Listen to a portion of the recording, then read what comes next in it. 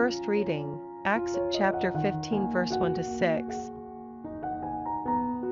Then some men came down from Judea and taught the brothers, "Unless you have yourselves circumcised in the tradition of Moses, you cannot be saved." This led to disagreement, and after Paul and Barnabas had had a long argument with these men, it was decided that Paul and Barnabas and others of the church should go up to Jerusalem and discuss the question with the apostles and elders.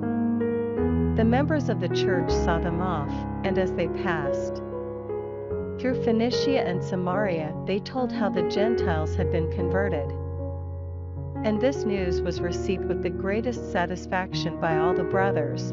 When they arrived in Jerusalem, they were welcomed by the church and by the apostles and elders, and gave an account of all that God had done through them.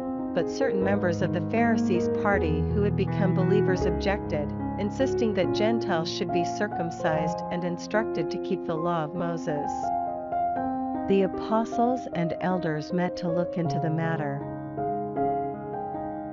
Responsorial Psalm, Psalms chapter 122 verse 1 to 5.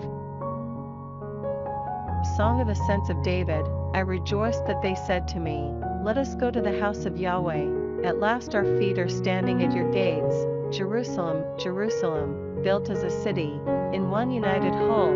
There the tribes go up, the tribes of Yahweh, a sign for Israel, to give thanks to the name of Yahweh, for there are set the thrones of judgment, the thrones of the house of David.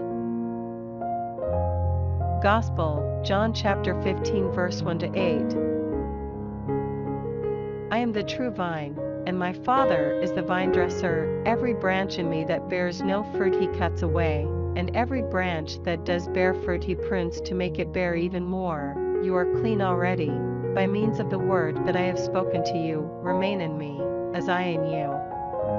As a branch cannot bear fruit all by itself, unless it remains part of the vine, neither can you unless you remain in me. I am the vine, you are the branches. Whoever remains in me, with me in him, bears fruit in plenty, for cut off from me you can do nothing.